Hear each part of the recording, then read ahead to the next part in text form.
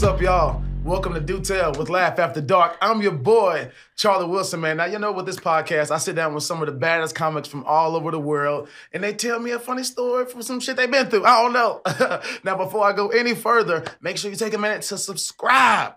You better subscribe. Stop just watching our stuff without subscribing. That's the toll. So subscribe real quick, and we're going to get the show cracking, man. We got a dope special guest. I love her. She's dope. She's funny. And was just on America's Got Talent. Y'all, ladies and gentlemen, make some noise for Susan Thompson. Hey, how you doing? Hey, boo. How you doing? Now, I know you got a little story for me. Oh, I got so, stories. Susan Thompson, please, do tell. Do tell, do tell. Let's see. Probably one of the best ones I have. I had just started touring. I was actually heading up with a friend of mine to Fort Nelson. So if you're in Vancouver, British Columbia, that's like another 4-hour flight. Damn, all in Canada. All in Canada, another 4-hour flight, and then another 4-hour drive on top of that. Wow. So it's a snowy area. So I remember driving through this area. First thing we get off the plane, I'm like, fuck this. I'm like, you can't make me get out of this plane. I'm not getting out of this plane. It's freezing out here. I remember getting to the car, and I remember my hands were already frozen. I'm like, this is going to suck. And it ended up being one of the best car rides I think I've ever been on. And we get to the venue. We're all ready for the night. We get there, and we're standing out front. My headliner was having a smoke out front. And this guy just decides to come out front and start urinating in the front of the property. Whoa. And it was just so random. We're like, what are you doing? He's like, you know, it's Fort Nelson. We're like, Fort Nelson, have some pride, man. Like, this is your home. Right. So I remember he came over after and he's like, oh, I've seen your picture on the poster. And he went to put his hand out to shake my hand. Wow. And the headliner just slaps his hand away. He's like, what the fuck are you doing? Yeah. So I just wanted to say hello to her. He says, there's a woman standing here, a lady. You just finished urinating out front. Right. And you want to shake her hand. Why don't you go wash your hands first? Yeah. So he decided to go up one side of me and down the other. That he was going to beat us up after the show. Holy shit. And they were going to corner me because what was worse is right across the street. Right across the street from the venue was my motel. So you could watch us crossing the street, get to the motel. And I'm like, this is not going to be a good night. Were you talking about him on stage? Did he just No. He just was drunk or something? He was drunk. They just kept heckling us and they were a pain in the ass. Now, my saving grace was, so we're at the show and they heckled through the whole thing. I was emceeing and featuring, so that was a hell of a night. And I'm like, oh my God, my first weekend touring and this is bullshit. Wow. So we finished the show. Garrett does his set, and of course they just weren't gonna let it lie. Heckled him the whole time. And luckily there was this group of guys that were up there working for BC Hydro. They were doing some pipe work or something up there. They kind of like, why don't you come sit with us? And it's the cool kid in school. I'm like, yeah, we'll come sit at your cafeteria table. Right. So we go and sit down and had a few drinks and stuff with them. They looked after us.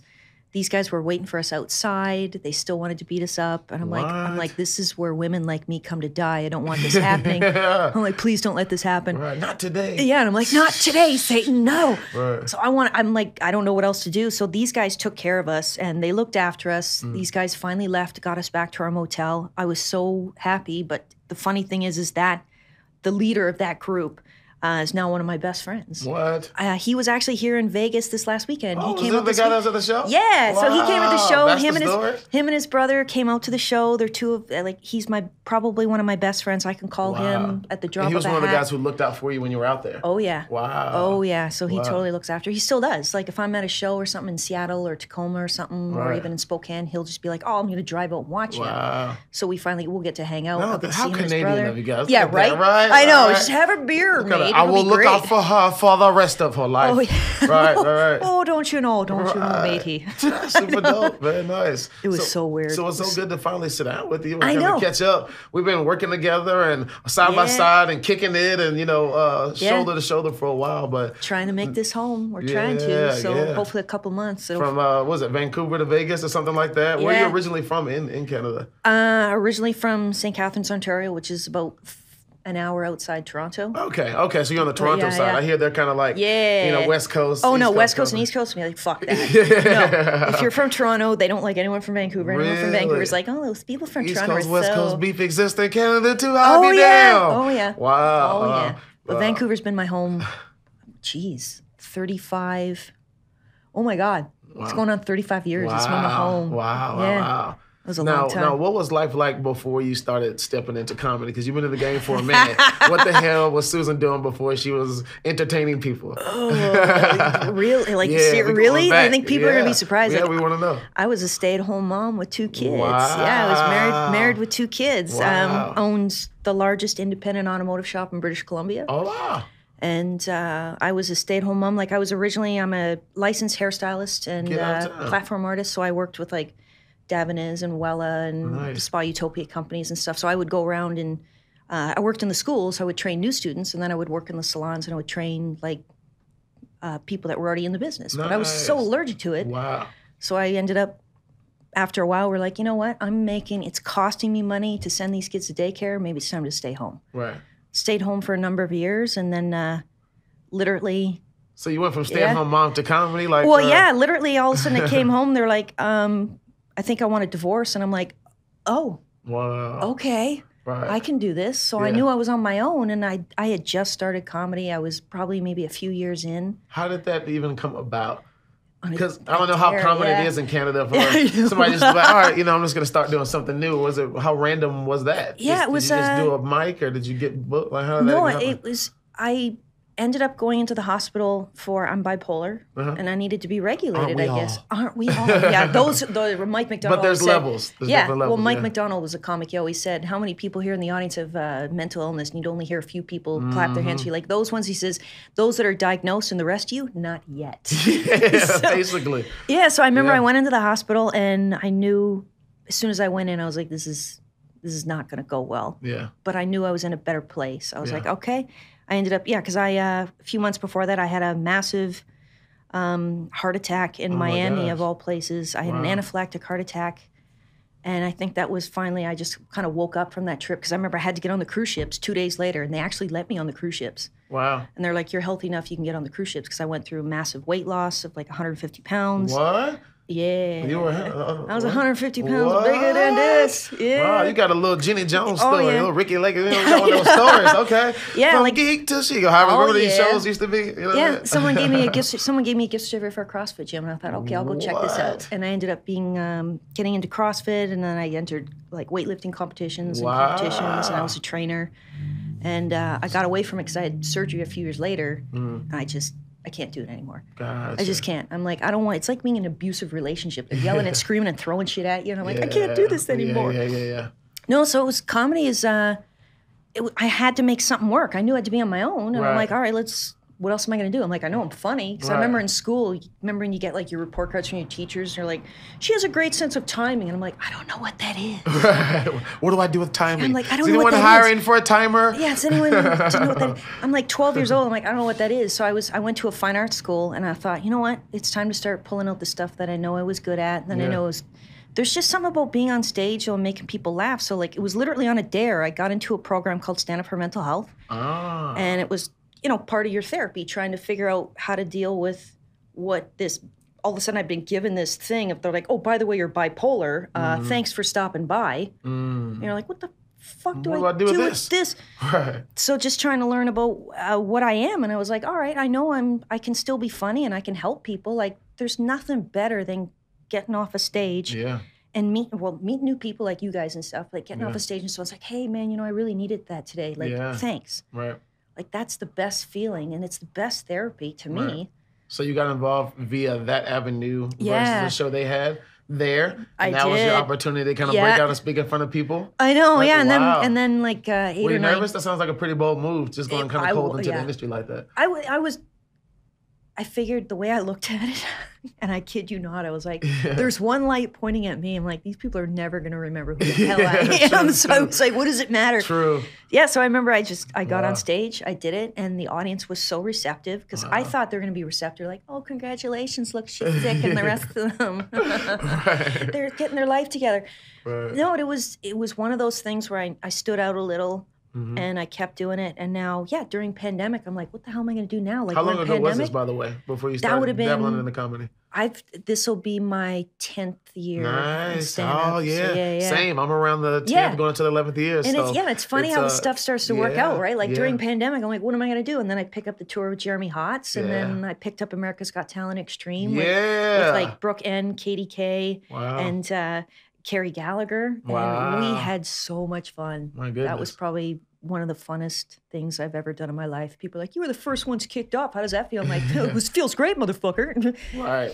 It was just an experience that How did you even go about getting an opportunity on America's Got Talent? It was nuts. Like, Katie K, I think she was on last season. Shout out to Katie K. Hey, girl. Yeah. She was on Laugh After Dark. She's been on a couple times. Yeah. We met at the festival at Big Pine. Yeah. So she was on, she ended up, they brought her on. They wanted to do some different stuff during pandemic. But gotcha. Don't forget, during pandemic, those theaters were empty. So those performers are performing to an empty audience. So it's just the judges. And the judges were like, what the hell is this? Because she was literally fighting Jello against herself. So she was channeling the Jello. Yeah. But they really liked her. They're like, this girl's funny when they started to talk to her. Yeah. So I guess Simon's had Extreme shelved for years because you need a venue big enough to do all this. So pandemic hits, and they're like, you know what? All those performers that we couldn't put on AGT regular, let's put them on Extreme. So we literally got a contact from one of the producers. They're like, hey, we want to bring Katie K back, but we want more Extreme. Like, let's bring a team together. And we're like, we'll bring a team. Let's do this. Right. So we're fighting the Jello. And I knew I stood out a little because I was the only one. Where did that idea? Well, she already had the Jello going. You were like, all right, let's do it. We're going to attack the Jello. Oh, yeah, we totally did. And like, I thought when we were showing up, I thought we were going to have like one big thing of Jello. We're going to be wrestling this Jello. And they're like, you know, we like what we're seeing here. We're going to bring in more Jello for you guys. So they brought in, it was 16 feet by 8 feet, 4 huge pools, blow up pools. Yeah. It took them 3 days to make all this Jello silica product, and we watched them. Wow. So we're in the holding area upstairs, and we're watching this crane bring this Jello out, and we're like, this is not like a little thing. Us. We got the Jello coming. We're like, this is a big deal. Like, we were the last performers at night, so they filmed B-reels all week with us. So like Monday through Friday, they filmed all the B-rolls and stuff. Atlanta, Georgia. Georgia. At the Atlanta Motor Speedway. Wow. Yeah. ATL, shouted. Okay, nice. How was that? Had you been to Atlanta before? No. Oh, no one told me it was so humid there. I put my phone down on the table and I'm like, and shit out there. Yeah, mosquitoes and all. Yeah, and I'm like, were you squishing caterpillars, sir? When I shook his hand, like everything was wet. Yeah. So as soon as we got outside, and we're in metallic costumes, so as soon as they made us do any kind of running, it was just, yeah, you feel your whole body dripping. Yeah, this slick feeling. But yeah, they filmed B-reels all week, and it was I was surprised because they did physical checks with us. They did psychological checks with us. You had to sign lawyers' paperwork. Wow. You had to do COVID testing, PCR testing. I was like, this is the safest place in America to be. You sound like the Men in Black y'all was qualified for him. What is this? It was probably one of the most fun experiences ever. So then on Saturday, or was it Saturday or Sunday? I forget what night they filmed us. We were the last ones to go up. So those audiences have been sitting there since 8 a.m. that morning watching the rest of these performers go through in the blazing heat. The first week of October, the second week of October. Oh my God, yeah, because that's when I first met you guys. You guys did all the promo videos for me. We did, and at the festival, yeah. And you brought the idea to us. You know, we're out there high like, so what do you want us to help you with, Susan? What are you doing? Like, why is she wearing a metallic costume? Right. Here I am in my cape, my Superman cape. I still wear that cape. Right. See, now you can't let go of the cape. I love that cape. And the funny thing now is it's turned into this weird fetish. I'm starting to get. See that? I'm starting to get messages like, "Can we buy the socks?" I'm like, "New ones?" They're like, "No, used ones." I'm like, "Whoa, used the creeps! Socks. You got all the creeps now." Let me lift that cape up, Susan. What you got going on underneath that cape, Susan? Show us underneath the cape. We just want to see you in the cape. See that? It was fun. But I mean, comedy in the last few years, like, it's taken me all over the place. Like, I finally starting to work in the States. I get to meet you guys, Laugh After Dark and stuff. Yeah. Like I said, I got tour with Jeremy coming up and stuff. So nice. I just booked another tour. So I'll be doing for another week throughout the interior of BC.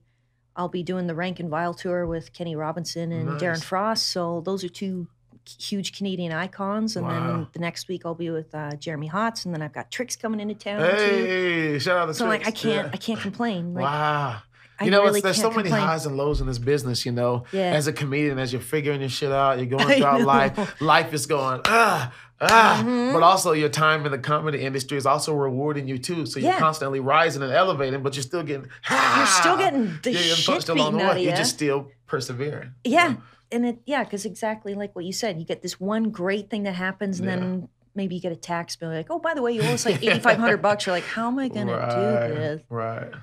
But it's just, I don't know. I would do it all over again. I would definitely do it the same way. I don't think it would change anything because I think it's made me who I am, and being able to meet all the people I've been able to meet. Build so much character. Yeah. You know, but once you start to really direct your attention towards the good things and what is working and having gratitude and working from a place of gratitude, then those jabs and all those things that come your way in life, you become a little bit more resilient because you still understand your dreams are still coming true. Things are still happening in the midst of, getting those, Yeah, it's still there. You're like, all right, I need to ride the wave, right? Yeah, but you guys, riding the wave. Like, you guys have a great scene here. Oh, you really do. Like, Vancouver's got a big scene. It's a showcase town, very much like this one here. Like, not a lot of paid work here. But you've got some great comics here. You've got some great content, great places to work. How would you compare the comedy scenes that are different? Like, the Vancouver comedy scene, does it stretch much further outside of Vancouver? I know that's kind of there. And same thing in Toronto. I know Toronto's a little bit more city-like and busy and active. I haven't been out there yet, but that's kind of what there's lots within the city, like within the city borders. Yeah, there's lots. There's lots of open mics. There's lots of showcases. There's lots of opportunity to do the indie shows and stuff. Yeah. But once you just get outside Vancouver, like basically where I live is Langley, so it's like between LA and Long Beach. Gotcha. It's kind of distance, like 40 minutes. Yep. But once you get into Langley, like that's a family community. Is Langley like Long Beach? Yes, very much. Like it's it's just a lot of subdivisions. It's a family-oriented community, and you've got restaurants and clubs and stuff, but not to the same degree that you would in the city. Gotcha. But it's a big arts community, so there's lots of venues to start using those stages now that everything's finally open. Right. It's been a hell of a 2 years. Nice. You guys finally open. I get off the plane June 2nd. I come out here. Canada's still fully locked down. I get on the plane. They're like, welcome to the first day of Las Vegas. Everything's fully open. I'm like, do I need to keep this on? Right. I was terrified. Yeah. So it was so different. But how would you describe the comedy scene out here to all the fellow Canadians watching and wondering, how's it in Vegas? What is the scene like out here? What's life like out there? I almost don't want to say anything. Like, don't come down here. Yeah, they're going to come follow you. Yeah, I know Susan, right? Yeah. Susan sent me. I don't know. I don't know what it is. I would much rather be down here with less than be where I am right now in Canada. Things are just starting to get started up again. The clubs are just starting to open. The open mics and everything are just starting to open again. So we kind of followed that same kind of guidelines as California. Yeah. California, like, what is it? Netflix is a joke. You still got to wear masks to go to the festival. I'm like, what? No mask. I'm like, they made you sit outside on the patio to go eat. You couldn't go inside. It was. Yeah, they did that with we did one show for Jeremy because we had tour was supposed to be January through May. Okay. And then it got cut up over the winter time. They went, we're going to make you guys go to half capacity if the venues are over 500. We're like, what? So we've spread it out. But the first show we did get to do was in Alberta. Oh, nice. And it was on a technicality, though. I'm trying to remember the area we were in. Super nice people, beautiful venue. And it held, I think it was 470 people. And then with staff, it was 499. Wow. So we were allowed to do that show. But we had to prove like COVID vaccinations before we went in. Poor Jeremy. We ended up getting a positive. He's like, Sue, I'm positive. I'm like, oh, shit. Start driving all over town trying to figure out what we need to do. So he's like, this is bullshit. This is bullshit. We're at a Shoppers Drug Mart.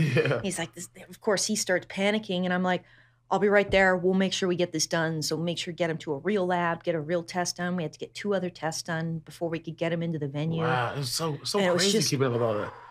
Yeah. Just the stress of trying to get him into that venue. Like it was, but they were the nicest people. They looked after us. Nice. It was a fantastic show. We did the meet and greet. We do photo bombs, so we don't actually put our arms around people and stuff. So like we might photo bomb in the background or whatever, which totally works out. People love them.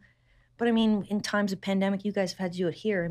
You change the way you do stuff. You don't necessarily stop what you're doing, but you change the way you're doing it. I think that's the biggest thing that I've been able to appreciate since this pandemic has, at least given us the opportunity to do stuff like this, is appreciating these moments where we can interact and hug each other again. And see faces. Interact and see faces and smiles, I know. It was like, it was so cold, during those times. We lost that connection that we have now. Taught us to appreciate it too. Yeah, because I think even when we were all in... we were in Phoenix. Oh, yeah. There were like 50% of the time, we didn't even see each other's faces. We all still had those masks on. I know a lot of times in Phoenix, they're like, take that mask off. It's like, no, I think I'm going to keep it on. And they're like, you're not from here. I'm like, no, I'm from Canada. They're like, oh, it says a lot. Got it. Right. I mean, it was to finally be here and to see people get off that plane and I don't need to have a mask. And I don't even need to keep one in my bag except for Uber. We all have to have They still make you have it on there, Yeah. But even a lot of the Uber drivers are like, we're done with that shit. Take that mask off. They're like, okay, sorry. Right. Nice. So how are you settling into Vegas? And, are you... I love it. Liking it? I think people have welcomed me with open arms. Yeah. I don't have anything to give people, so it feels genuine, like they actually want to chat with me and talk with me. And I got to know a lot of these people, like a lot of the headliners that you have here in town. Like Trix has been a friend of mine for probably 10 years. Yeah. I got to know Jay Hollingsworth and Carlos Rodriguez and stuff because they came to my club in Vancouver and they worked for me there, or a lot of them stayed at my house. Yeah, because you produce as well. If people don't know, we lost that tap of it. People don't know that. I used to run Laughlines Comedy Club in New Westminster, and then it eventually was purchased by House of Comedy. So it's a House of Comedy now, and I was booking there for a while. And then as of this month, I am no longer booking with them anymore. Gotcha. I'm on my own, everybody. On your own out here. Now, how did you transition into booking? Because we skipped all past that. I know. Because most comics are just comics. They want to get stage time. I want to get funnier. Let me work on my set. What is this booking and this producing aspect coming into play for you? It was random. I mean, it was literally, all of a sudden I went through divorce. I was a single mother. Right. I knew I needed to have some type of employment. Right. And I'm like, comedy ain't gonna pay the bills right now. Right. Yeah, because when you're an MC or a feature comic, like you're not getting your rooms looked after and you're not getting really good rates. So to work my way in, I literally said to them at the club, Jillian, she was one of the club owners. She was the original owner's stepdaughter. And I said to her, I was like, what are you looking for? She's like, are you interested? And I was like, I think I am. Yeah. And I ended up taking on that role as a full-time club manager. And then I booked the headliners and features. And then I left for a period of time because we couldn't come to an agreement of what the club needed. So we knew it was still going to be in transition. I was like, we need to get something done because this city needs this club. Right. This is in Vancouver? Yeah. Or Langley? Or is it Vancouver, just outside Vancouver. It's just outside Vancouver. It's an area called New West. So it's about 20 minutes outside Vancouver. Cool. And I was working for a gentleman named Jake Hirsch, and we were like, yeah, we're on board. Like, let's see what we can do to get this club going. But because the venue is so big, it's 300 seats downstairs and 200 seats upstairs. Oh, wow. So it's not a little theater. Like, this is an old heritage vaudeville theater. Wow. And we knew it was going to be too big for us. So we eventually started talking to Rick and Tammy Bronson for House of Comedy, and so happy they came into it. Like, they've got 5 clubs now. They've got Edmonton, Vancouver, and then there's Minnesota that I love saying, and then we've got El Plano and Phoenix. Gotcha. So I work with them for a period of time, but now that I'm doing more stuff like with Jeremy and I'm kind of all over, right? They need someone that's going to be there more, and I get it. So I started to leave, and I'm like, now I'm in this new chapter. This is the first week of this new chapter. I'm like, what do I do? What's happening now? Yeah, I'm like, what do I do for myself? Right. So I know at some point, I'll be here more full time, just trying to finalize the rest of that paperwork. Now the pandemic's over, and we'll see what's going to happen. Things are settling. So literally, I'm starting to sweat. I'm getting now. so nervous. I'm sweating and goosebumps. I'm like, but you know what I always say? 3 words: trust the process. You know, trust the process. It's hard to do. Yeah. I'm learning. Yeah. Because it's always worked out, right? Yeah. It's worked out this far. But still, I'm one of those people, like, I'll lay there in bed, and, you have your weed for the night, and I'm like, I'm good. Like, I'm good. And about 3 o'clock in the morning, the weed wears off. You're like, right. You start thinking about the shit that's happening. Yeah, right? You're like, do you remember that car payment you didn't make? You got to make sure you get that done. Oh, you remember your daughter needs boots or something. Yeah. I'm like, what am I going to do for the next couple of months with shows? I'm like, oh my God. Yeah, no, life doesn't stop, and life humbles you really quickly. Again, these highs we experience in the industry are great, and it's on Instagram. Hey, everyone thinks your life is like that all the time. Then you go home and it's like, Bill, notification, don't disconnect. Hello,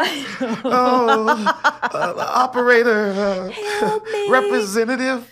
I wanted to work out a payment plan, please. Well, I went home from you guys the other night. It was the best just to guest with you guys at the Notoriety for Laugh After Dark. And I was like, Trix calls, he's like, I see you Did a great job on set, by the way. Thank you. And Trix is like, I see you made your debut. Yeah. Like, I did it. But then I literally... How was that, by the way? It was a lot of fun. Like, that's a fun room. That's a fun room. I'm like, as long as you look like you're having a good time and you're honest with people, they'll be receptive. But I literally went home that night, finished everything up, got an Uber, took me home.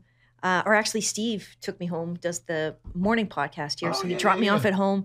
So what am I doing? All of a sudden, I'm like, it's Saturday night. I finished a amazing show, and I'm sitting here in bed eating deep fried ravioli. Watching Emily in Paris. So like, I have made it. Right, so it's worth it. Right. Very cool. But I needed that. Yeah. It was good. Yeah, it's almost like, too, with this business, sometimes we get, sad or we, depressed or we beat ourselves up. Comics, we can be the worst sometimes, but there's, it's only a matter of time before you get that next boost, that next piece of momentum that shifts you and gives you the energy you need to keep pushing. Yeah. But you just have to keep putting one foot in front of the other. One foot in front of the other. And sometimes it's meeting the right people, too. Like, all of a sudden, you know what it's like when you get to that end, you're like, where am I going to go from here? It's almost like you reach your own little bit of a glass ceiling. Right. And you're like, nothing's happening. Right.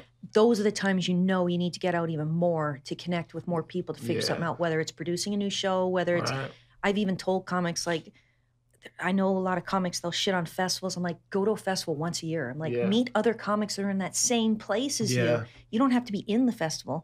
Go check it out. Check out who's on the lineups.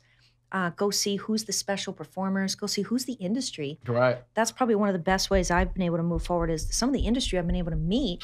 I've met casting for like America's Got Talent. I've met casting for certain agencies here in the U.S. Yeah. JFL. And so I'm actually surprised at the amount of people that I'm finally able to meet and keep those contacts in your back pocket. Don't forget to take their names down. Don't forget to hit them up. Be like, hey, it was great seeing you at this festival or whatever. This is a business. Let's connect again. Yeah. And I'm surprised how many comics don't know how to do that. And I'm like, you're in sales. Yeah, you're in sales. Yeah. Like, you're a product. You're selling a product. You're selling yourself. So, I mean, the only way you're going to get ahead is, to keep selling that product and selling yourself and getting better and meeting more people and networking. Take some notes. I don't know if y'all listen. Y'all better take some notes.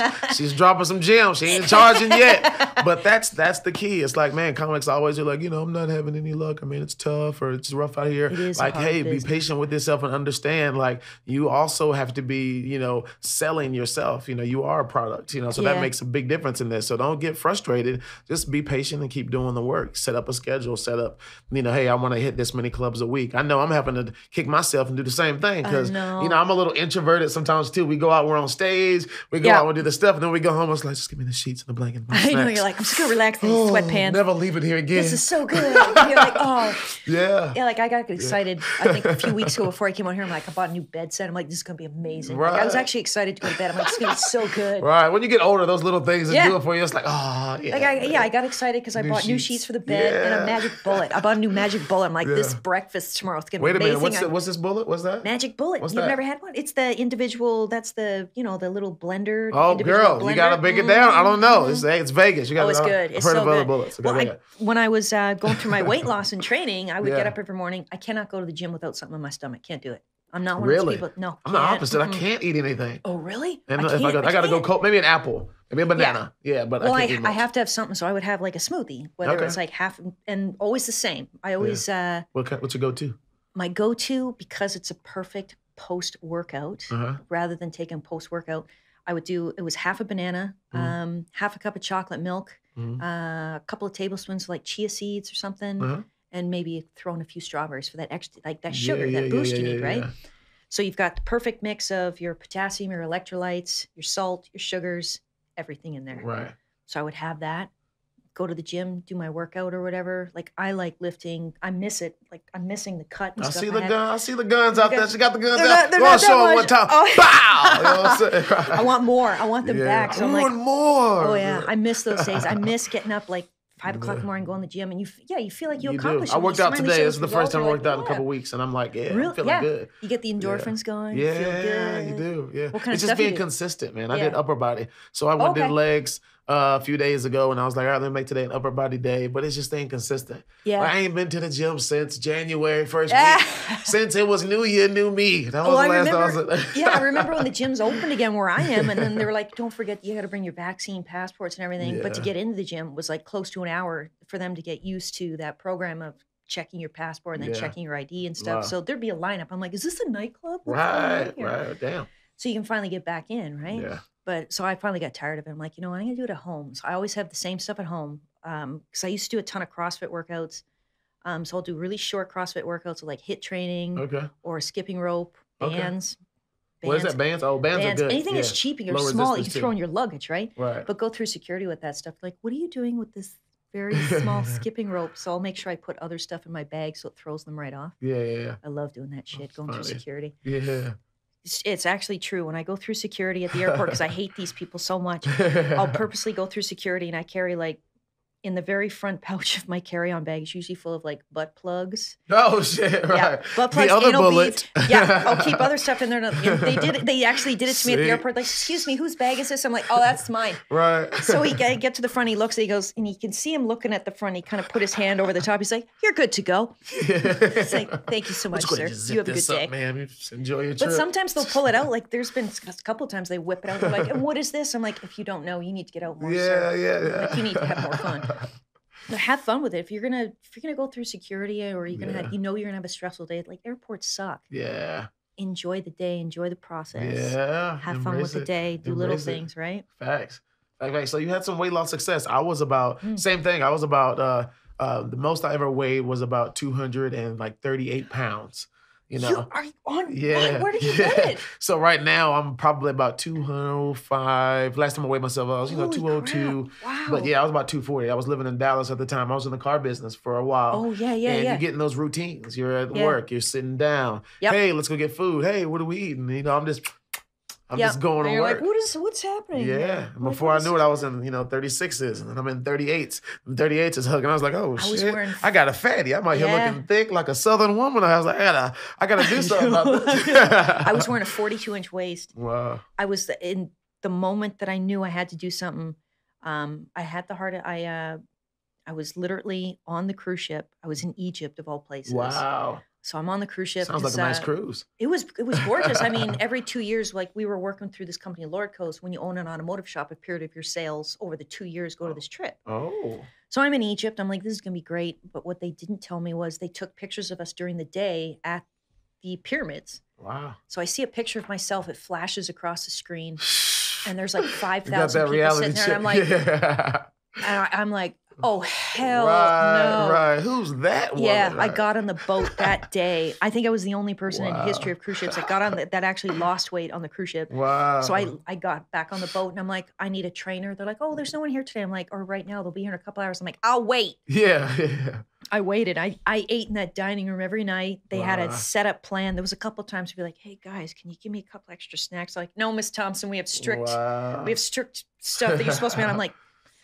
I didn't think they would follow it, but I think on that cruise I lost like 12 pounds. What? Went home and the Biggest Loser right there on the shit, right? Right? Yeah. So but I mean, as soon as I got home, I continued right away. Damn. I got into that trainer and and it wasn't an expensive trainer. It was all done online because we've got public health care in Canada. So wow, there's the thing. They've got that. So there's a service you can dial. It's called 811, which is dial a nurse, dial a dietitian. America, we're doing something wrong. It's just we need an 811 here. You know what I'm saying? So yeah, she would set up, of course, diet plans and stuff. And then as I got more into it, I was like, you know what? I'm actually pretty good at this. And I'm like, if I can encourage somebody else to help look after themselves, like I'm not even close to perfect. I do what's the 80-20. So I eat well 80% of the time, then 20% you gotta have your fun stuff. You gotta have your birthday cake, wedding cake. What's your fun stuff? Oh. Yeah. What's the fun stuff? I'm a cake. I like cake. I like cookies. Oh. Pies. Oh, Kelsey and them know, man. Whenever we link up, I'm like, what's the sweets? What are we eating? We are going you and I are going to a buffet. I'm telling you that. Oh, yeah. What do you like? I love like cakes, pies. I love that. Like, I'll sit in bed with a bag of, like the other night. I know I'm not making, I'm sitting in bed with a bag of chips, the Doritos, the Cool Ranch. Oh, yeah. But I'm sitting there and I'm like, Susan, you have problems. Like, I lick all the stuff off the chips and throw the chips away. Who needs these chips? You got a big this pile chip of is in the way. Fucking soft, moist, fucking tortilla chips over there now. It's just a bag and I'm like, no. So I'm eating these chips, but like, that's the shit you do on the first date. The dudes just kind of looking at you like, what the fuck is she doing? Look at all the big pile of soft. This is why no one's ever going to date me because I'm too honest with stuff. But like kryptonite, I love Coca-Cola. Coca-Cola, really? Coca-Cola. Wow, yeah, it's got crack in it. Yeah, right. Makes you want more. I didn't believe that at first. So you start to read it and you're like, what? This is a real thing. Yeah. Like creepy history. Look up creepy history and stuff throughout the time. And there's some good stuff out there. Wow. Yeah, that blows people's minds. But no, but once I lost that weight, you know, and I did the same thing. I just was like, man, this isn't you, bro. You know, you go to a pool, it's kind of like, you know, for all the thick guys out here, it's pool time. It's like, I was just, I don't know, I'm good, I'm just going to keep a t-shirt on. I'm good. Come on, Charlie, get in, man. It's hot, man. It's hot as hell. You're like, all right, just left a pool. I'm good. Then you finally work up the courage. You be like, here it goes. This is me. You got to hurry up and get in. So you got to get in fast. I would do that. You can't be outside chilling. I had it down to an art. I would with the t-shirt. Like I would take off the lower, like the shorts, and I'd be ready. I'd be like, and duck. Go. So I was already in the water. They're like, oh, that was very water ballet. I'm like, thank you so much. And I wouldn't get out. They're like, can you bring me the towels so you can make sure you just look at this part and lower. This part and lower is all you see. No, I'm floating, bitch. You're not seeing these titties out here. No, you won't see my stomach. I know. I'm like, no. Well, I'll meet y'all inside. Go ahead. I knew there was problems though when I came back from the cruise and I started to go through the weight loss, and I was actually in Vancouver of all places. Damn. And I got approached by a modeling agency for plus size models. Whoa. And I was like, no, you just reaffirmed. Whoa. I'm like, I'm like, you can sign me when I'm back down to my normal weight. I'm like, I'm not happy like this. They're like, we don't want you when you're to your normal weight. We want you right now. Come here, Thickums. Bring up the gas over here. We want you in our magazine. You're like, no. So you should have got that check. I know. But no, I think I would have felt bad too if somebody would have hit me up like, hey, we want you for our plus size. Yeah, and I was like, in the seer section, I'll be like, man, no, I'm gonna get clowned. I'm gonna Charlie extra big and tall ass. Yeah, they're lucky I didn't poke them in the eye. I was just like, because you don't realize when you approach them, they're like, oh, we'd love to consider you as a plus size model. And you're like, right. Don't confirm my insecurities, bitch. Get out of my face. Yeah, like I don't need this. I don't need this. Like, what did I do to you? Right. No, the hardest part for me though was like the dieting and just trying to eat right. It's hard. Yeah. What do you do? Like, are you cooking or do you just eat out well? I would. I did a lot of like keto oriented. Like I didn't cut stuff out entirely. Keto. I couldn't do it. Yeah. So like I said, it's the 80-20. So 80% of the time I'm eating really, really good. Yeah. And like grilled chicken. Yeah, grilled chicken, salmon, even steak. I would still have steak and stuff. Yeah. So it was high protein, lots of fruits and vegetables, and very little like shitty fats or like extra treats. Right. And yeah, I think for the first couple of weeks when I started to do it, I was like, oh my God, I've lost like 15 pounds, but it's water weight. And of course, after a while, it starts to taper off. It starts to taper off. You're like, 2 pounds, son of a... Like, I worked so hard this week and I lost 2 pounds or like half a pound or something. But it was when you start to get people to say something. Because if you've got body dysmorphic images or you're trying to go through that loss, you still see yourself as what you were before. So to hear people go, oh, you're losing weight, you look good. And you're like, oh, I am. Thank you. I'll be like, let me bend over so you can see my head. Right. You could bounce quarters off that. Right. It was just little stuff. So yeah, I remember, I think I finally got down to like 155 and I was like, I'm going to Lululemon. I live in Vancouver, which is like Lululemon headquarters. And I was living across the street from the Lululemon headquarters. I was like, I'm going in. Chip Wilson, he can't tell me what I'm going to be wearing. Yeah. So I remember I went into that Lululemon for the first time and it was a single digit. I tried on, I think I picked up a size 12 and she's like, this is too big for you, sweetheart. And I was like, oh my God. I'm like, tell me more. I'm like, tell me about my eyes. I love it here. I'm like, I love it in here. And she's like, looks like you're an 8. I'm like, holy crap. Wow. Like, I don't remember the last time I'd done that, especially after having 2 kids and, being a stay-at-home mom. And you're so busy looking after everyone else. Yeah. You forget that if you're not healthy and you're not happy. Message. There's another one. Yeah. You can't You got to take care of yourself, especially in our line of work. It's so important. So I'm a big advocate of self-care and being an advocate for taking care of you. I go get my massages. I go get my pedicures. I'm going to try to. What? Are you a pedicure I'm a pedicure guy. I'm that dude that walks in the salon. No color. Haven't tapped into that dimension just yet. But okay, I do go get the scrub and the callus removal. They'd be like, oh, damn. Yeah. I need some backup. Let me get the callus. Like when you're on tour though, like do you have anything you do in the hotel rooms or like? Yeah. So I try to, and on a perfect world when I'm on the road somewhere, which is, not so much, back to back, but I'll get in a workout. Yeah. I'll usually eat, about 5 o'clock, 4 or 5 o'clock, because I don't eat before shows. So I need to make sure I can eat a good meal and then poop a good poop. You know what I'm saying? I got to be empty. I can't go with all kind of shit going on. You know what I'm saying? Like, no. Get my good workout in. And then, I'll do like some stretches. Nice. I don't usually drink until I get to the comedy show. Then I'll have a drink, while I'm there. I don't usually go too much unless it's, we're out to dinner and hey, I get a margarita, but I'm not going to do shit. I still don't drink too much at shows because there's still that, Canada, we're still doing a lot of bar shows. We're in the middle of areas. You might not know where you are. Yeah. It's still not, I still won't drink by myself in a bar. Yeah. As a female comic, I'm like, this might not be a good idea. Yeah. So I generally keep it in check. But yeah, I've got that one drink. So you can go on stage. You're like, let's do this. I'm happy. I'm comfortable. This is going to be a great show. Let's do this. Yeah. Got to be something, you mentioned being a female comic and kind of having to take care of yourself out here and watch yourself out here. You've been traveling all over the world. How do you have the stamina and the mindset to continue to be in all these different places around all these different people and still take care of yourself? I'm sure there's some form of self-work and confidence that comes with it. I still love it. Like like I said before, there's just something about when someone says like, hey, I really liked what you were doing tonight. I really needed that. Thank you. Yeah. But then to get to a place like Las Vegas, I came here cold. It's almost like you're being the new kid in high school. Yeah. And to be able to crack into that group and see those people and they actually, if you message them, it's hard to make friends as adults. Yeah. And to meet some of those people, you're like, okay, I can actually do this. Yeah. So, it's been interesting, but yeah, you got to look after yourself. If I book Airbnbs, I'm not allowed to book my own Airbnbs anymore. Yeah. I booked one in Los Angeles. Yeah. And there was actually a dead body outside my window. What? Yeah. Dead body outside the Airbnb? It was one of the first times I booked Airbnb myself. Ambulance and stuff all outside or something? It was, or what? yeah. Wow. It was bad. So a friend of mine, Matt Broom, he's a comic out of Phoenix, or he was. Yeah. Drops me off at this venue and he's laughing at me. I'm like, what are you laughing for? I'm like, do not laugh. This is not funny. I'm like, this is where women like me are going to die. Like, this is not a good place to be. Yeah. So he pulls up to the venue, no power.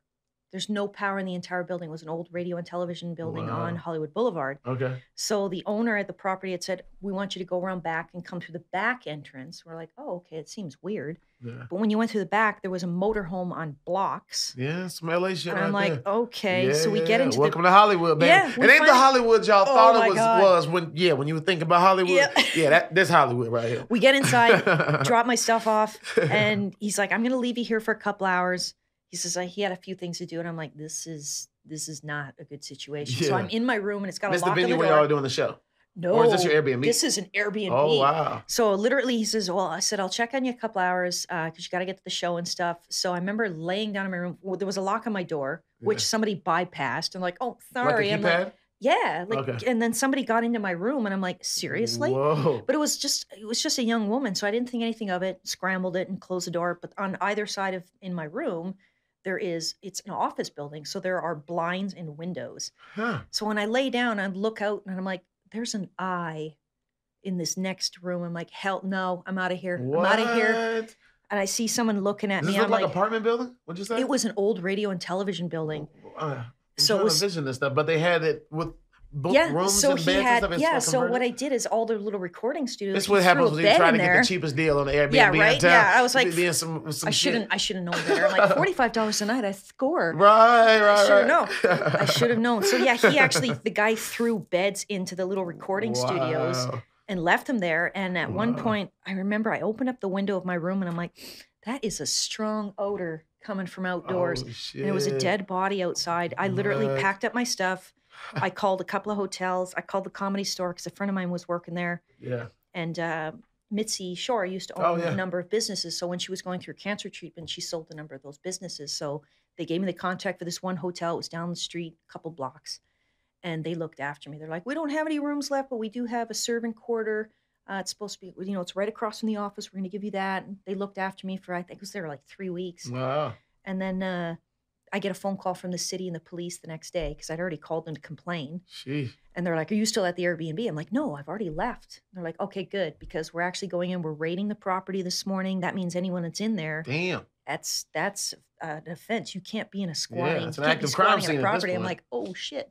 I was so happy that I left. Damn. That's some scary shit. You got to watch these Airbnbs. Yeah. I had a similar experience. So I got booked in Hawaii like a year and a half ago, maybe a year ago. So just before pandemic. It was kind of during, as things kind of, I had to have show a negative COVID test to get there. I don't even remember the dates. Yeah. But it was in Maui, and I booked the Airbnb, and I was like, cool, let me find the cheapest way I can kind of get out there. You know, I'm trying to make a trip out of this. And my flight doesn't get there until like 12 midnight. And it's like 1 o'clock in the morning. My boy Chino, shout out to Chino, he picks me up from the airport, and we get to the neighborhood that my Airbnb is, and it's pitch black dark. They don't have a lot of street lights in Hawaii. So I'm shining my cell phone light all over the house numbers. I get to the house number that I'm at, and the living room light is on. It's like 1 o'clock in the morning. And there's just like this middle-aged white dude sitting on the couch like this, watching TV. No. But the TV's off. But the light's on in the house. And I'm outside with my light like, is this the right Is place? this the right shit right here? Is it? So yeah, I ended up staying at Chino's. I was like, hey, bro, let me get that air mattress you was talking about a little earlier. Let me just get the air mattress. Came back the next day, and the house was empty, and it was just the screen door was there. I was like, what the fuck is going on? And then finally, he shows up. He's like, oh, yeah, bro, come on in. You're in that room over there. And I was like, oh, I got the room over there. It was weird. It was a little weird. Yeah, like you don't want to put your stuff down. Yeah. You're not sure if you should sit anywhere because stuff might crawl on you. And I was like, it's weird. Like I've lucked out. I've been pretty lucky. Usually when I'll book Airbnbs and stuff now, I always make sure I book with a second name so like, they don't think I'm traveling by myself.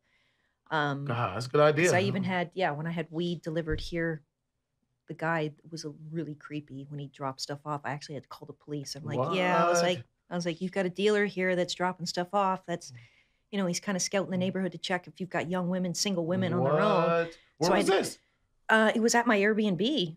Damn. I literally had stuff delivered and they charged me like an extra $10. So I messaged the guy right away and says, dude, not cool. You charged me an extra $10. And he's like, oh, I'm really sorry. I'll bring it back. And I'm like, when you get that in the back of your mind, you're like, no, I'm going to leave this alone. I was like, you know what, man? I said, tell you what. I said, you keep that. Go get yourself a drink after work. He's like, oh, I feel really bad. Let's, I really want to make this up to you. What can I do? And I was like, tell you what, I says, if you really want to help me out, I says, I don't need cash. Don't come back. Right. I said, just follow my Instagram or something, if when I've got shows or whatever, just kind of retweet and show me some love there. No, you might be, or I don't want to keep bothering you. Is your husband or your boyfriend home? And I'm like, have a good night. Wow. And he just kept messaging. So finally I called the police and I'm like, hey, I says, this guy knows I'm here by myself. I'm by myself. So I called the Airbnb owner. I'm like, I'm so sorry. I don't do this. I'm like, I'm here by myself. Right. I said, there's this guy that's been calling. I was like, he says, don't you even worry about it. We'll look after you. Right. So I've been really lucky. Like when I have been traveling, like I try to make sure I'm traveling in places that I know other people like you or Kelsey or Rob in town or Trix or something. And I try to let people know where I am. Yeah. So even every couple of days, I even call my parents. I'm like, this is where I'm staying. If I don't call you by Thursday, message. Right. And they'll call and be like, where's Susan? So I make sure there's always an address somewhere of where I am. So, because I mean, this is a solitary profession. You're on the road by yourself all the time. Yeah. And you don't necessarily know what's going to happen or where they're putting you to. You show up and you're like, oh, damn, this is not what I signed up for. We just be out here, y'all. We just be out here. Yeah, because there's been a couple of clubs I show up at the condo and they're like, oh, you've got the condo and it's like an air mattress that's sitting on the floor and there's no other stuff in the apartment. You're just like, this is not this is the life. I'm like, this is because the shows might be fantastic and people are like, where are you staying after? You're like, well, right, actually, it's two different worlds. Because the stuff you see on social media might be completely different than what's actually. They see the glam, the beautiful side of the promo and the show and the lights and the nice photos, but what we go through behind the scenes is, sometimes it's worse. Like you finish a show and you have an amazing show. Everybody loves you. You're shaking hands after the show. You're like, this is going to be great. Yeah. You get back to that dilapidated Airbnb or condo or whatever it is they gave you. Yeah. And then you're just like, well, I guess that was it. Yeah, I still got work to do. Yeah, I guess I'll keep hustling away. I guess they'll open up my emails so else I can book. Right.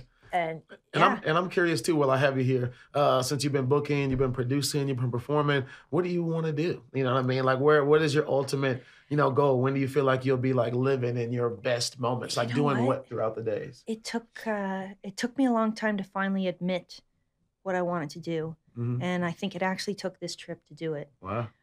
When I was sitting in that airport, I was in Phoenix for a week before this. I was featuring at House of Comedy. And to see that they've decided to go another way and that I wasn't going to be working with them anymore. I was like, I get it. Like I was upset for a couple of days and I was like, you know what? I called Jeremy right away and he's like, Susan, put your big girl pants on. You got this. You don't even worry about it. Yeah. So I'm picking up work with like Ron James and like, Darren Frost, Kenny Robinson, Jeremy Hotz. And and I'm like, I have to think about the stuff I've done in the last few months. Like I've opened with Shane Gillis and Mark Norman and Doug Stanhope. And I'm like, I've done stuff. Yeah, man. We get caught up in things not going the way our plan was or what we wanted in those moments. Yeah. Losing the fact that, everything kind of has its season and you're still being positioned. We're getting caught up in our own details, our own head. But man, things end, assignments end, seasons change. Yeah. So the more you're like water, you know what I'm saying, and work from a place of gratitude, just keep flowing. Yeah, you know yeah. what I mean? Like I think the next while I'll probably I'll keep working in Canada. I'll keep doing tours and stuff there, which is kind of nice. I've got like 2 lives. Yeah. Now I get to be in the States. I would love to keep working with Laugh After Dark and stuff. I really love what they've been putting together. Because that's my wheelhouse. Like I love industry and I love producing and to see somebody like you, like if I was able to produce like a comedy special or something like you and have that do well, to me, that's just as much of a high as getting off that stage going, I did it. And that was a great show. Yeah. I love every single aspect of this business. And I think it takes a different kind of person to see all those different avenues or appreciate it. Yeah. There's not just one job in this business. Yeah, that's true. You wear a lot of hats. Yeah. Especially when you're, you think from an entrepreneurial mindset and you're working in the business end and the booking end and you're able to appreciate each angle. Yeah. That kind of goes into it. That's why when you get to a nice show, you appreciate it on a whole new level because it's like, man, I know what goes into this. Yeah. I think full time though, I would like to be here. I would like to be working more in the States. I would like to do some work in Canada, of course, because I still have family there. Yeah. Like my parents are there, my kids are there. Okay. But eventually I would like, my daughter wants to go to school out this way, California or Las Vegas. I was like, I think we can try and make that happen. Mama's got to make the money. Yeah. I'm working on the baby. Yeah. So I'm like, it's weird because I'm like, I know I'm going home tomorrow. Yeah. This feels like home. Yeah. Like I'm finally in a place I'm like, oh, okay, this is.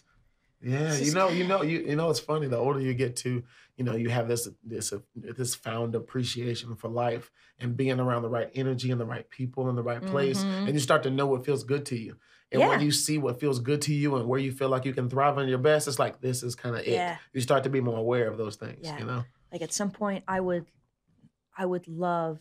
I've always wanted to like own my own club, but like booking, development, managing, like being there and actually working with those comics, building those comics, watching them move on and watching them progress. See, I think you just spoke it into existence. So that could be down the line right there. I love that kind of stuff. Like probably my favorite club here in Vegas is the LA Comedy Club. I love that room. Like, if I'm in town, I think I've been down there quietly. I don't always announce that I'm there. Yeah. I've been there 4 times in the last week. Wow. Because it's someplace I want to be. I've been down at Notoriety watching Laugh After Dark. I went down to watch The Dirty. I was going to go down to the second Friday and watch The Dirty again, and I ended up in the hospital because I decided to eat nuts on my pizza and wound up in the hospital. I'm like, I got insurance. What kind I'm of good. nuts was on this pizza? It was walnut pesto. Oh, shit. I know. Walnut. I like a good pesto pizza, though.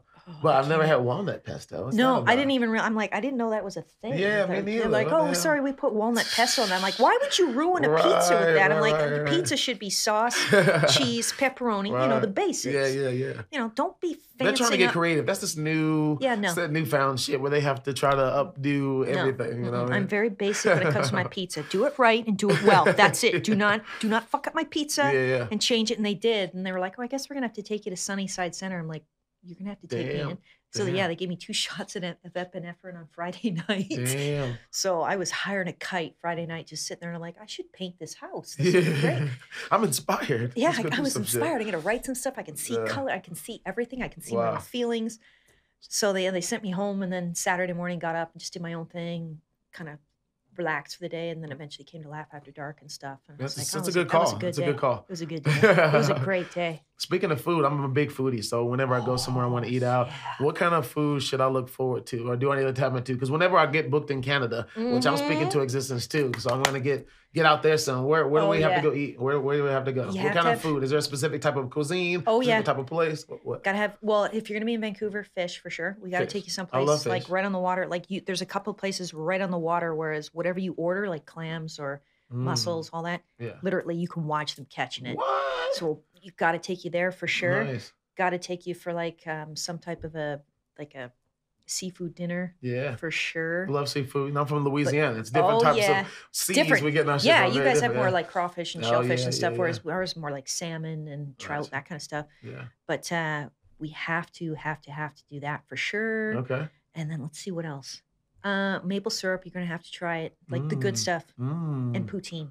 Poutine. Oh yeah. What's poutine, girl? Oh, I want some Canadian poutine. Oh yeah. So you got like poutine. Really good fries. Good fries with cheese curds. So it's a classic Canadian dish, originally out of Quebec or Montreal. Yep. So it's fries with cheese curds and gravy, and of course they mix them up now. They do like a curry, they do like an Italian version and everything on the sun. But one of the best ones is it's you got the fries, of course, just perfectly salted. Yeah.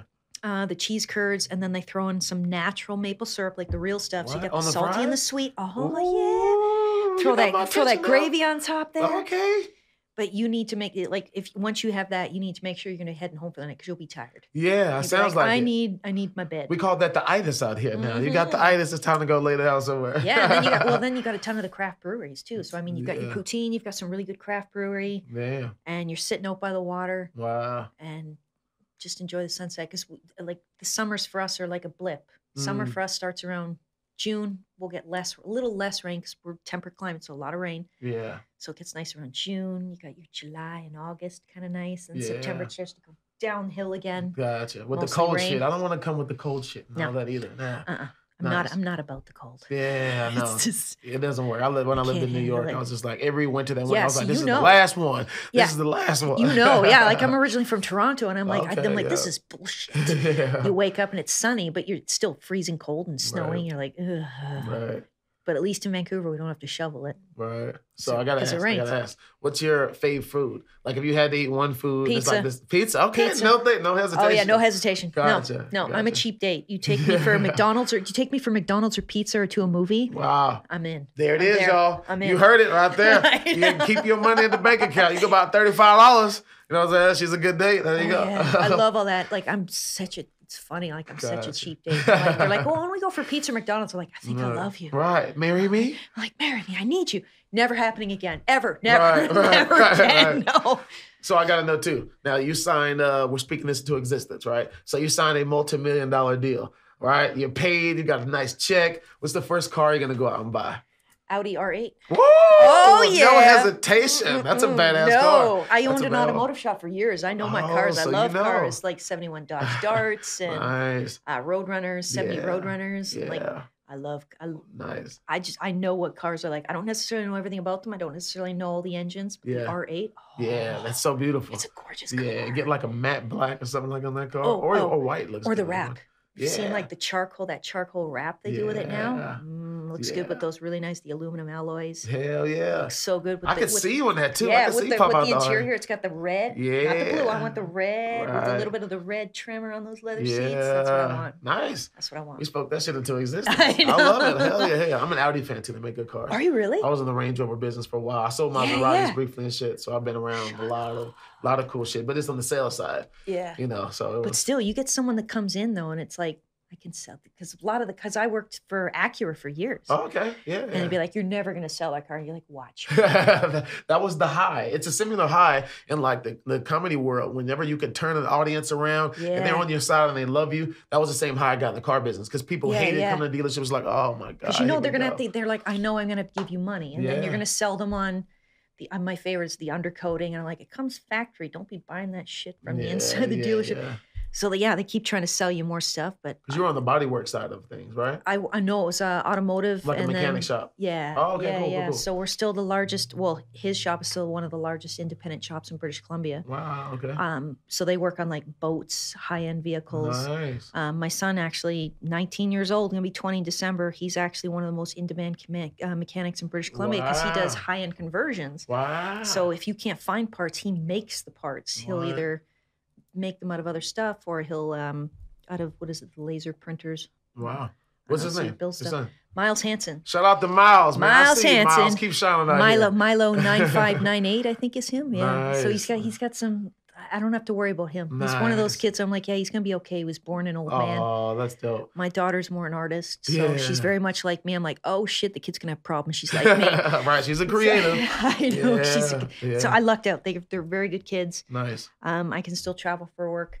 Yeah. And I'm excited to go home tomorrow, but I know I'm home for like a week, and then I start. Yeah, I've got a couple of shows in You're about Vancouver. to go on the road too, right? Yeah, well, I'll do a couple of shows in Vancouver, and then Trix is in town, so I'm in town for like a day or two, and then I've got shows with Jeremy. I think I'm in like, I didn't even realize I'm like Nova Scotia, Newfoundland, Saskatoon, and then I'm home for a couple of days, and then it goes back on tour again. Then I'm in like Dartmouth, Nova Scotia. So I'm all over the place. Wow. It's See, going to comics be too, interesting. like right what she just named, like all of these places that aren't on a lot of our even radar in terms of where we can perform and what we can do. We're initially thinking, LA and New York, and those are great, but man, the sky is literally the limit, and where it's you can different. go with this stuff. Like Canada. I mean, we're pretty spread out. We're one of the largest countries, but it's very spread out. Yeah. So you might have your metropolitan areas where you're gonna have like Yuck Yucks and Comedy Mix and House of Comedy and stuff, but then a lot of your shows are going to be interior wise. So you're driving through large areas that are uninhabitable, and all of a sudden in the middle of nowhere, you're like, oh shit, this town has a 1,500 foot or a 1,500 person venue just because they've got a massive arts community, and it's like that's their place to kind of gather and hang out. So like this entire tour with Jeremy, like these aren't small events, like these are large like casinos and theaters. So this is going to be different than working those clubs of like 200-300. Hell yeah. So it's gonna be a different vibe. So we'll see how it goes. That's awesome, man. I'm looking forward to it too, man. I'm so excited to stretch myself and stretch the brand, and there's so many places that I'm looking forward to tapping into. Canada being one of them. Yeah. So. Oh yeah. Oh, it's a beautiful country to visit for sure. So we'll be in touch. Yeah, we'll be in touch. I'm gonna call you if I go anywhere. I'll be like, Susan, they invited me to the strip club in Canada. Is that a good idea or a bad idea? I got you, Charlie. I got you. Right. Don't do that. I don't eat this. I leave that alone. Don't go to that neighborhood, Charlie. Don't go over there. So, I would love. There's some comics though, like that are here. Like I would love to build like a 5 or 6 city tour or something, and just and like have like a continuous mix. Be like, all right, you're doing the first 6 leg of this tour, like maybe. And then bring someone else in for the next 6 leg of the tour. Like, that ain't nothing but a thing, girl, but some dates. Yeah, like it's a beautiful country. I mean, it's different. I mean, now that we've been through pandemic, I think you guys have probably seen more of the news than we did. Yeah. So your news told us more. I'd be getting phone calls like, "Are you all right there in Canada?" I'm like, I think I'm okay, but I'm not sure. I'm not allowed to say anything, am I? Yeah. So it's been different. But there's like. We've always said there's opportunities no matter where you look, you just have to find them, right? Yeah. So sometimes the dream changes. You don't get rid of the dream, but the dream changes. Yeah. It's constantly kind of like an art sculpture. It's constantly being broken down and shifted and crafted, man. Don't stop building or working. Just know that your masterpiece is going to be constant. I think for the rest of our lives as artists, it's going to be constantly chipping away. So you just got to relax and enjoy the process and just chill while you're doing the thing. So. But at the same time, I will never buy really good bed linens ever again because it's encouraged me never to get up, especially the heated blanket. I'm like, I'm not getting out of bed. You're going to be stuck. If Susan cancels a show or a meeting or something, it's because her new bed and her new sheets are keeping her tied in. I'll be like, sorry, I can't come in tonight. What are you doing, Susan? Are you in sweatpants? Maybe. See? Yeah. Maybe? What are you eating? What's over there? What kind of snacks you got? Are you eating chips? Are you licking Doritos? Are you sucking the Doritos again? Put the chips down, Susan. Girl, it's been such a pleasure. I'm so glad we were able to sit down and get to talk, girl. Thank you so much. You're so awesome. And I want nothing but the best for you. You guys too. I love it. I love this town. Yes. So please let them know where they can keep up with you and follow you and see more of yourself. You can find me at susanthompson.net. I think all my shows are listed there. And then with Jeremy's show, you can find us at jeremyhots.com. And the Rank and Vile, I think you can reach us at rankinvile.com. Yeah. I would just keep up on Instagram's probably my favorite thing to do. So Susan Thompson, haha, please follow me. I would love to see some of you guys. Like I love interacting with people. So that's a big deal to me. Hell yeah. Yeah. Shake and bake, y'all. Shake and bake, man. I love it. Fellas, $35 date right here. Get us some pesto pasta. Hold the walnuts. I've been your boy, Charlie Wilson. It's another episode of Do Tell with Laugh After Dark. I'll see y'all next time. It's Susan Thompson, y'all. Cheers, baby girl. You ain't drunk all your shit up. That's all right. That's all right. Hey, look, hey, I know you got stuff to do and you're ready to get up out of here, but just a minute. Come on, man, you didn't already stay here this long. Now take just a minute and subscribe, please. That way you can stay connected. Like the video, leave a comment. We want to hear what you got to say, baby. Now, we appreciate it. Now, go on and subscribe.